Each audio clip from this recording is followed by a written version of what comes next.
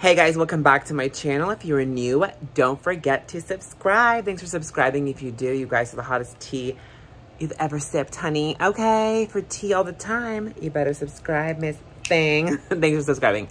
You guys, now that you've subscribed, if you're new, thank you. Let's talk about something I'm really passionate about, and that is cheaters. I hate cheaters. Hate them. My ex-boyfriends have always cheated on me, and I have dumped their ass, bitch. Bye. And you know what? If I was dating Adam Levine, you know what I'd do? I would say, guess what? We're getting a divorce. Bye. Because one's a cheater. Always a cheater. And before you say, oh, he didn't cheat, he just flirted. That's cheating, honey.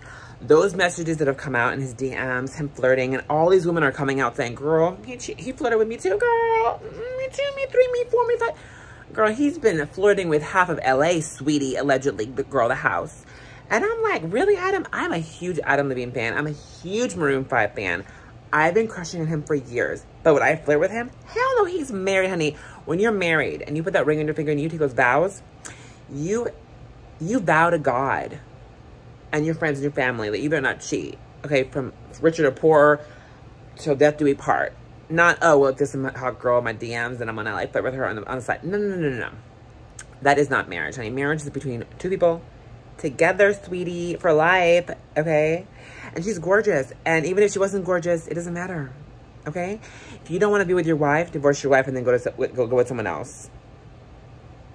And then naming, oh, don't me start on that. I'm trying to name your child or whatever after your mistress. Oh, hell no, allegedly the house. Girl, are you serious?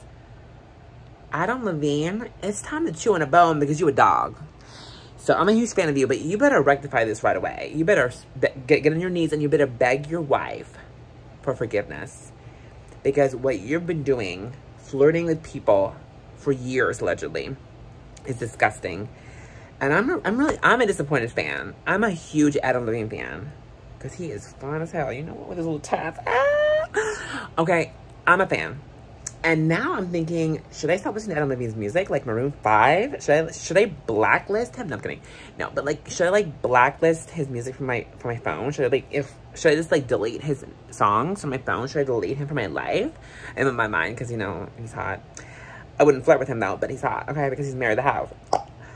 And then I'm thinking, you know, no. I'm not doing that because I have faith that Adam Levine will come out on video and say he's sorry his wife and beg her for forgiveness, of course in person first, then in video, and apologize to his fans for us seeing that awful side to him. Why do most men cheat? Why? And before you say women cheat too, I know women cheat too. There are thoughts everywhere, girl, but there are more men thoughts than girl thoughts. I'm just saying. 50% of women cheat. They do. But 99.9999 of men cheat. And I'm like, y'all men need to stop. Find a woman or a girlfriend and stick with that person. And if you don't like them anymore, break up with them and then go after someone else. Don't be like, I want a wife and a girlfriend and a mistress. I want a hoe in different area code. That's some bullshit. It's called monogamy, sweetie. Get with it, okay? Anyway, what do you think about this mess? In the comments below, leave me a comment. Don't forget to subscribe. Until next time, mwah, kisses, bye.